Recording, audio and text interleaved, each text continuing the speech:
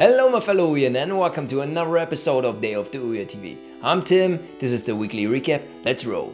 This week's games are Soul Power by Gabriel Koenig, Skiing Thread by Creepy Chunk, and Beekyr by Kaleido Games. Let's start this episode with our game of the week, Soul Power. When I first saw Soul Power in the OUYA store, I didn't think much of it. The thumbnail is very unspectacular and the screenshots are rather boring. Good thing that I try out almost every game, because otherwise I might have missed this highlight. In Soul Power you are playing a ghost who just passed over into the next dimension. You meet other ghosts who sometimes give you tips on what to do, but most of the times they are just insane. As surprising as a crazy ghost might sound, the insanity is actually pretty funny. Some ghosts wonder what happened to their cats or their loved ones, and others are trying to haunt people, while some others are trying to figure out how they got here.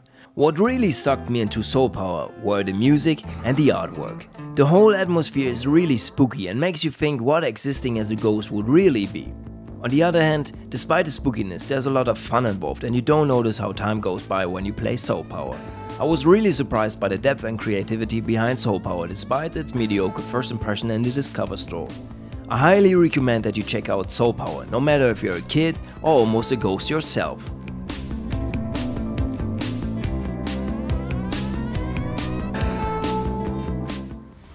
Skiing Thread is a little bit less philosophical than Soul Power, which doesn't mean you won't enjoy playing it. The concept is the usual endless runner concept, just on a snowboard and with a few twists that make your life harder. There are various deadly traps, lightnings, murderous penguins and much more to discover. I enjoyed playing Skiing Thread despite the fact that he's not really skiing but snowboarding. It's the perfect game for a quick gaming session, and if you enjoy these types of games, Skiing Thread will bring you lots of fun.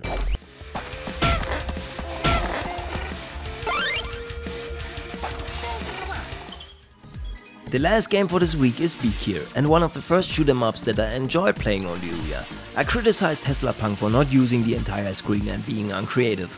Well, here comes Beekyr to show you how it's done. You play as a bee that is out to revenge the slaughtering of its hive by the evil wasps.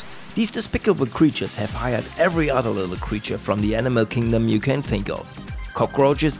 Yep, they have it. Scorpions and frogs? Sir, yes sir! A gigantic mantis? Of course! When I first played Beekyr, I was a bit confused by the controls and a few mechanics, such as when you fly against the top of a hollow tree, you crash.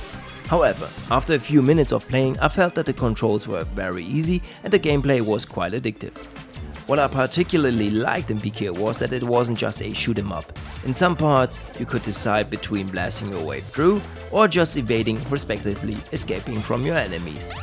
In my book, Beekyr does everything right for a shoot 'em up game and totally deserves your time.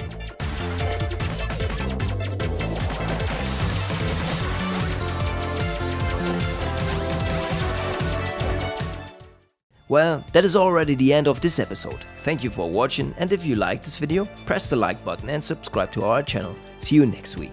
Bye!